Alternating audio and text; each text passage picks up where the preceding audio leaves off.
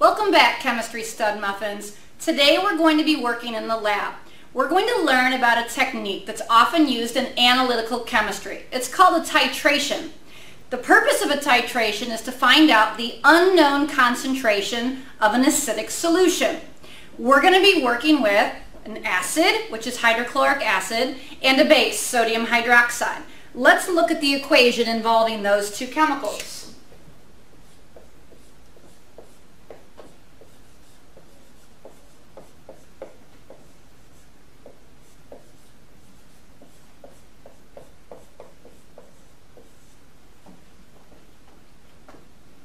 In this chemical equation, we are working with something called a neutralization reaction. In a neutralization, an acid chemically reacts with a base to produce water as one of the products, and something that we call a salt, which is generally an ionic compound that dissolves in the water. But let's get down to the nitty-gritty. What's really important here? We have learned so far that when you're working with an acidic solution, what makes an acid is the presence of a hydrogen ion, H+1. We also know that that's the same thing as a proton. If you're working with a base, we are looking at the OH- ion. When we put these two things together, the H+1 or hydrogen ion interacts with the hydroxide ion to produce water. Now in this chemical reaction that we're doing today, we're going to be putting some hydrochloric acid in an Erlenmeyer flask. We are not going to know the concentration of the hydrochloric acid. But since it's an acidic solution, we do know that there are many hydrogen ions floating around in the water. Let's use these pink magnets to represent the hydrogen ions.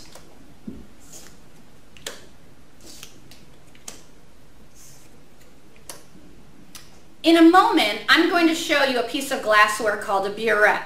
We're going to be putting the sodium hydroxide in the burette. When the sodium hydroxide is slowly added to the hydrochloric acid, we're going to see the neutralization reaction that you see up above. In other words, the hydrogen ions are going to react with the hydroxide ions in order to produce water molecules. So let's start adding our hydroxide ions to the picture.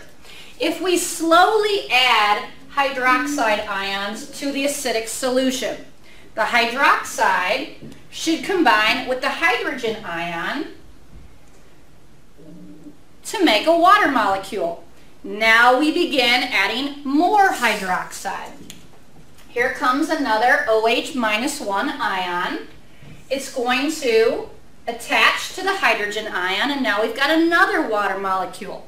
This process keeps going, adding more base, until finally we have exactly the same number of hydrogen ions and hydroxide ions. At that point, when the moles of H+1 equal the moles of OH-1, we have reached what's called the equivalence point. The moles of hydrogen ion and the moles of hydroxide ion are identical. We have neutralized all of the hydrogen ions that were floating around in the water. In a titration, what generally happens is the molarity of the acid is unknown, and it's our job to figure out the unknown concentration. So what things do we have to work with? Well, like I mentioned, in the burette, we're going to be putting some sodium hydroxide. We will know the concentration of the sodium hydroxide. In chemistry, that's called a standard solution. It's a solution of known concentration. In this experiment, the molarity of the sodium hydroxide is 0.37 molar.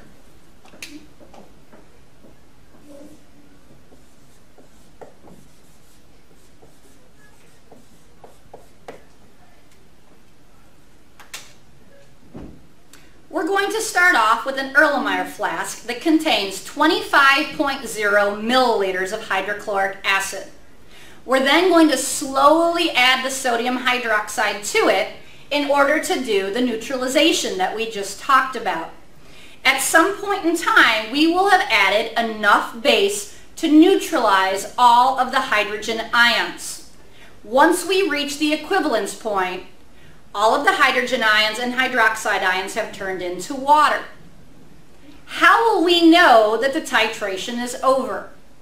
The secret is we need to add an acid-base indicator to our hydrochloric acid. We're going to visually see a color change when the pH changes.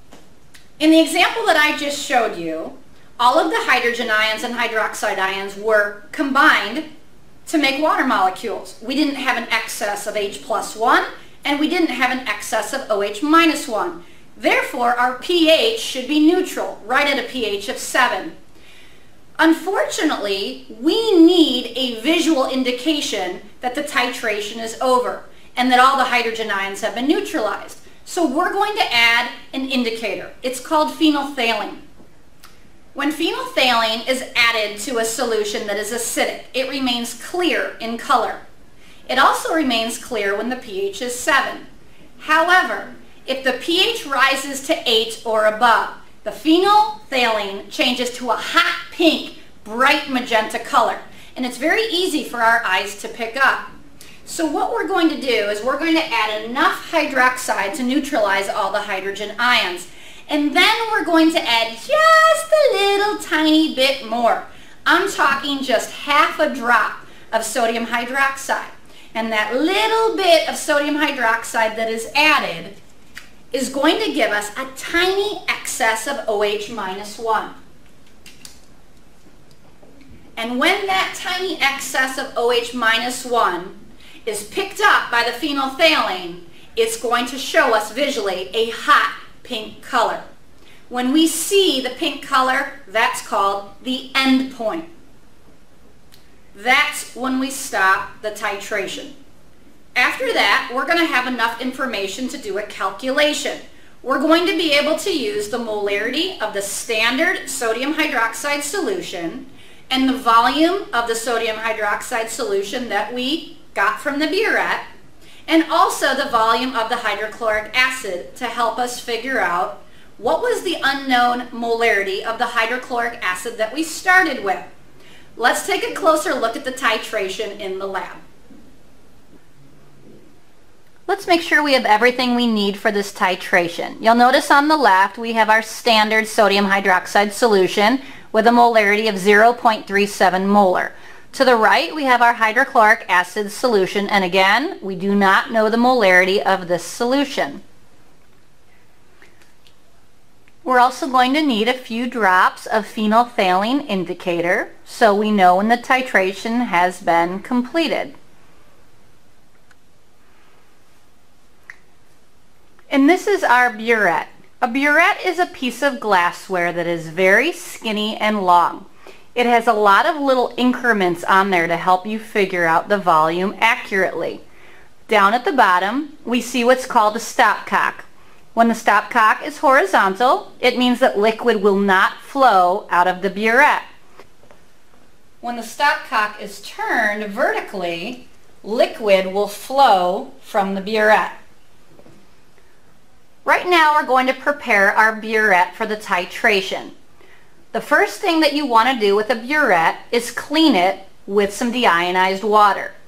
You never know who's been doing an experiment with the burette before you used it, so you always want to clean it carefully. There's one small problem with cleaning the burette with water. If you look carefully at the inside of the burette, there are water molecules clinging to the glass. We're about to add our sodium hydroxide to this burette. When the base touches the water, it's going to dilute our molarity of sodium hydroxide. There's a step that we can take to ensure that the sodium hydroxide does not get diluted. We're going to take a small amount of sodium hydroxide and add it to the burette. The sodium hydroxide is going to coat the inside of the burette and replace the water molecules that are sticking to the sides of the glass. What we do now is called rolling the burette. With a little bit of sodium hydroxide inside the burette, we're going to slowly roll the burette to allow some of the sodium hydroxide to coat the inside. We're also attempting to get all of those water molecules to be replaced by sodium hydroxide particles. After we've rolled the burette with sodium hydroxide several times, we're then going to pour the sodium hydroxide out into the sink because we no longer need it. We're now going to fill the burette up with fresh sodium hydroxide. The burette is now completely filled with sodium hydroxide. There's one more step that we should take before we begin. Sometimes a small bubble is trapped in the small glass piece that connects to the burette. We want to make sure we get rid of that bubble before we begin to make sure it doesn't affect our volume measurements. So I'm simply going to put a small beaker underneath the burette and release a few milliliters of sodium hydroxide. And now we are ready to begin. If you've never worked with a burette before, it takes a little bit of time to get used to how the volumes are read. You see, when the burette is completely filled up to the top, the volume reads 0.0. The numbers increase as you go down. Right now, our burette is reading 1.50 milliliters. What a burette does for you is it measures how much volume of liquid has left the burette rather than the volume of liquid in the burette. Our initial volume is going to read 1.50 milliliters, and that's something that we should record right away. 25.0 milliliters of hydrochloric acid has been carefully measured into a graduated cylinder. We're going to pour this hydrochloric acid into an Erlenmeyer flask. We're also going to add 3 drops of our indicator, phenolphthalein, to the hydrochloric acid.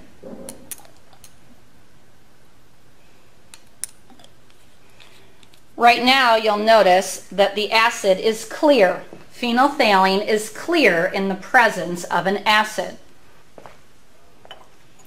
The hydrochloric acid is ready to go.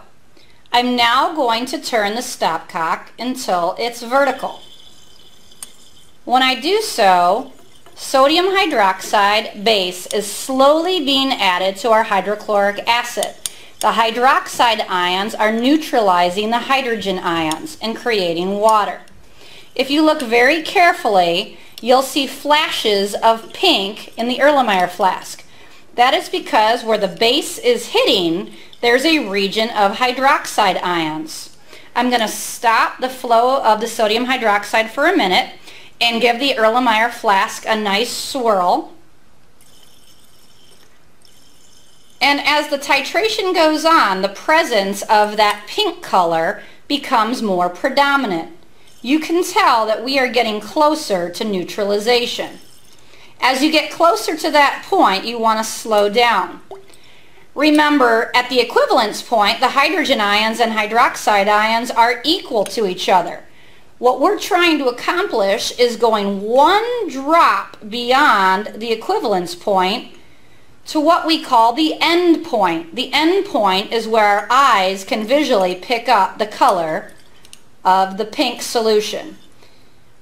When the solution remains light pink, just the lightest shade of pink possible, that means that we have reached a pH of 8.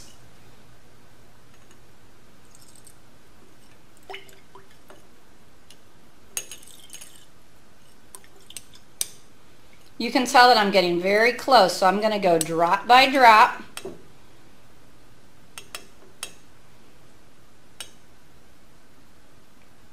And look at that really light shade of pink.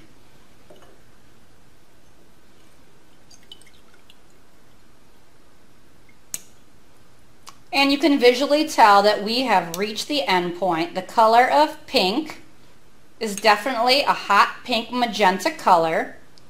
Ideally, we'd like to be maybe a slight shade of pink lighter than this. It takes some really great technique to pull that off. Even one little drop of base is going to force the pH higher than 8, but we have definitely at this point reached our endpoint. The last thing that we need to do in terms of collecting data is to read the final volume on the burette. If you look at the burette carefully, you can see that it reads 20.20 milliliters. Based on the titration that we just did in the lab, we're going to perform a few calculations to help us figure out the concentration of the hydrochloric acid. The first thing you want to do is keep track of the data that you've collected in the lab. One of the things that we knew from the beginning was that the molarity of the standard solution of sodium hydroxide was 0.37 molar. When we first started the titration, we read the volume of sodium hydroxide in the burette.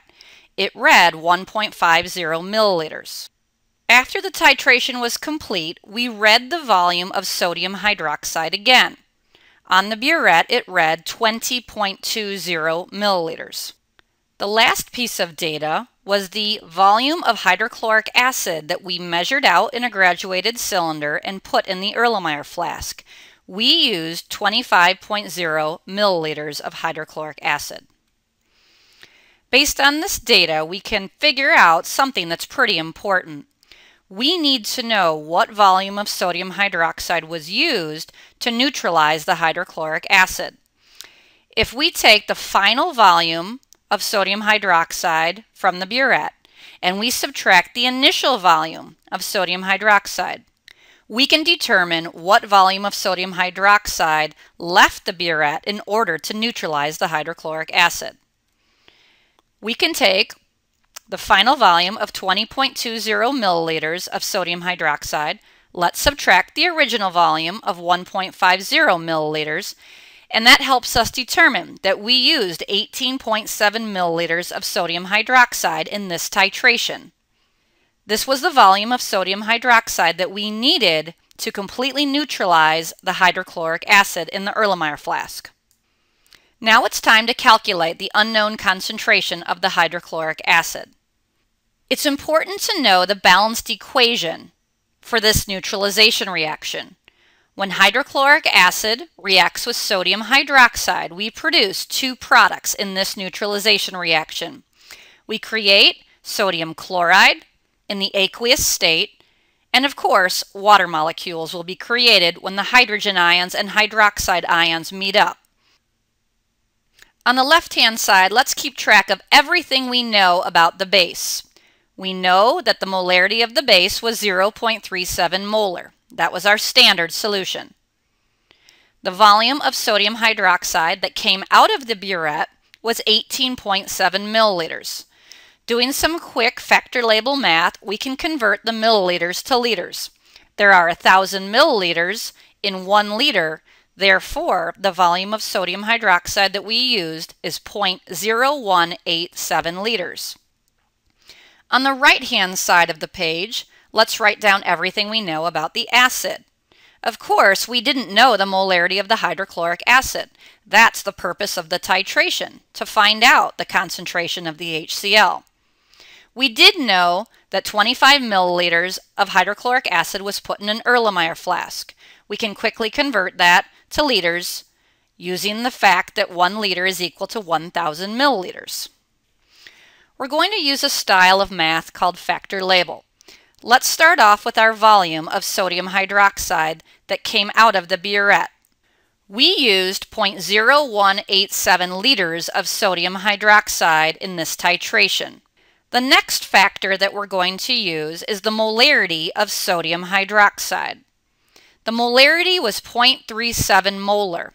We can write 0.37 molar in a slightly different way in order to cancel our units.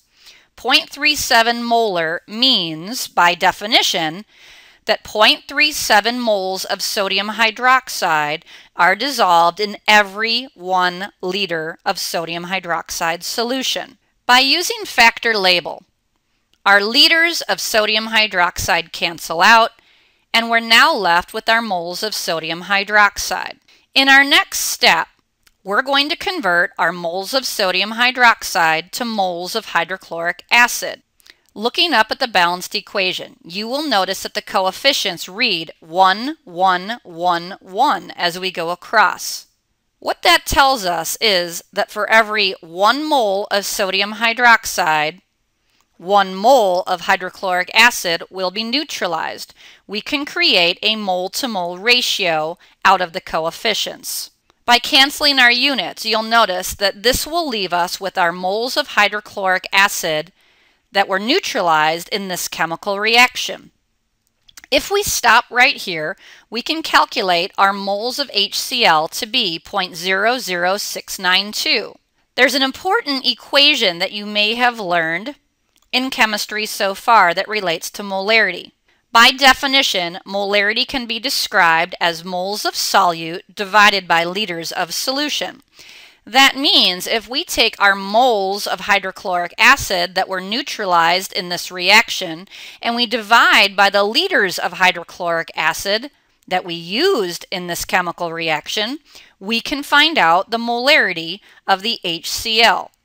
So our moles are 0.00692. Let's divide that by the volume of HCl that we put in the Erlenmeyer flask. And when we calculate, we find out that the molarity of the hydrochloric acid used in this titration is 0.28 molar. We have now determined the concentration of the hydrochloric acid that was used in this experiment. I'd like you to look back at our math for a moment. When we were doing this factor label style math, you'll notice that we stopped when we got to moles of hydrochloric acid. As you get more experienced with factor label, you may realize that we could have kept going with this calculation and we never really needed to stop, find our moles, and then divide by our liters of HCl. Watch as I add to the end of this factor label problem the volume of the hydrochloric acid. By writing our math out in this way, we can accomplish the same thing as the calculation down below. Essentially, we are still taking our moles of HCl and we are dividing by our liters of HCl solution. And this still gives us an answer of 0.28 molar HCl. Let's try another calculation. What would happen if we had done our titration with a diprotic acid? A diprotic acid, such as sulfuric acid, you'll notice in the formula has a small subscript 2 after the hydrogen. Since sulfuric acid is a strong acid, it will dissociate completely in water to give us 2 hydrogen ions instead of 1. So as we set up this titration, we will take our sulfuric acid, which has an unknown concentration, and we're going to measure out 25.0 milliliters of it and put it in an Erlenmeyer flask. Take a look at the chemical reaction for this neutralization. When sulfuric acid reacts with sodium hydroxide, we create water molecules and we also create an aqueous solution of sodium sulfate. The difference with this chemical reaction compared to the last one is our coefficients are not all 1. You will notice that we have a ratio of sulfuric acid to sodium hydroxide of 1 mole to 2 mole.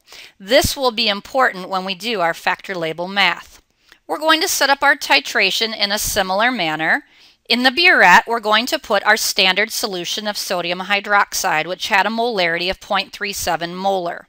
Like we said, in the flask, we're going to put 25.0 milliliters of sulfuric acid. And again, we do not know its concentration.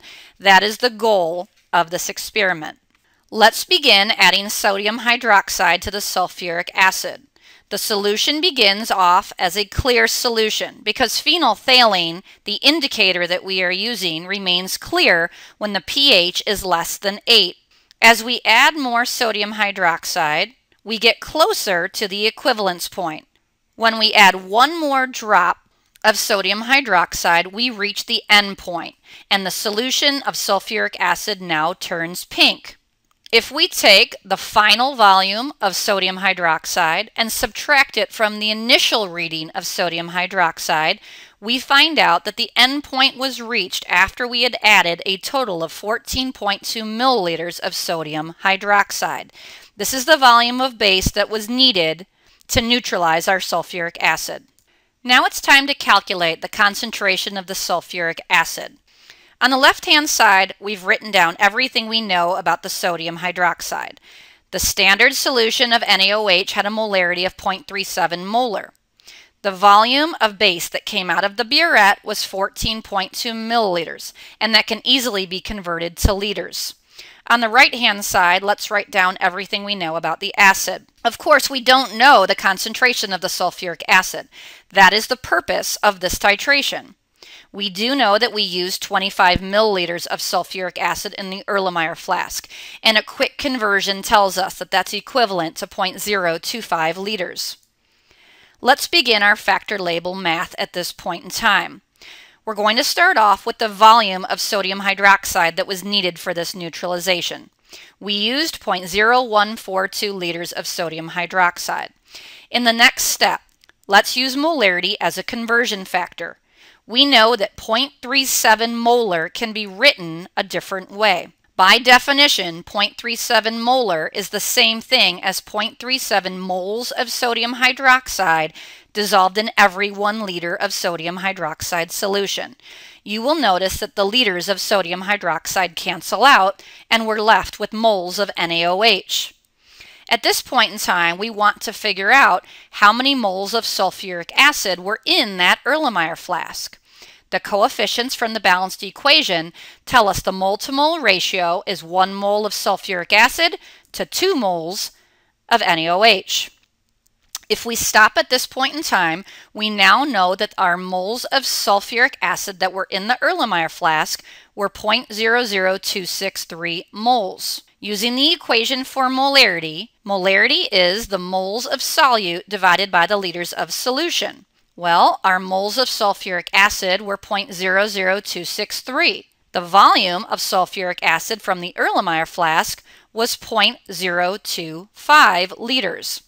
In this calculation, we find out that our unknown concentration of sulfuric acid is 0.11 molar. Again, once you become more advanced with this style of math, you realize that that factor label calculation could have continued.